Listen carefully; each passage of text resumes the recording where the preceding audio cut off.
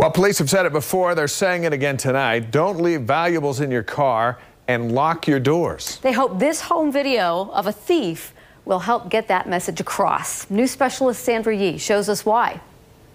Zach Doyle says he and his wife didn't expect to see what they did when they reviewed footage from that security camera. Police say the thief broke into Doyle's truck, but the video shows he may have had other intentions too. This actually is not the first time. That's why I actually got the surveillance system put in. And when someone broke into his truck, I can see him walking away with like some paperwork. The suspected thief was caught on camera. Video shows the man also walking up the stairs to the side door and trying to peek inside. Oh, that definitely was something that caught both my wife and I off guard.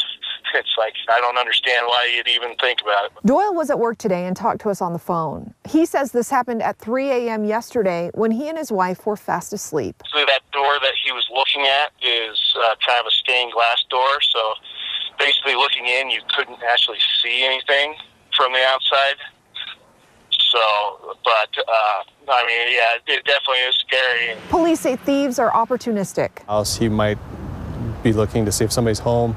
He might have an interest if something's inside the home or in a vehicle. Sergeant Ryan Shostad says the man broke into at least 2 cars in this neighborhood on the high east side of Cottonwood Heights, getting away with documents and electronics. Police found a jacket belonging to one of the victims on the ground nearby. So it's obvious that he grabbed these people's items from the car and then threw away the things he didn't want. Police are investigating if the man may have been involved in other break-ins. They want everyone to take a close look at this video and do one thing. Just assume that there's somebody who may look in your car every night and may take your items if they're left in a car. So the bottom line is, if we can see stuff sitting in our cars, so can thieves. If you recognize the man in that video, Cottonwood Heights police want to hear from you. Sandra Yi, KSL 5 News. Sandra.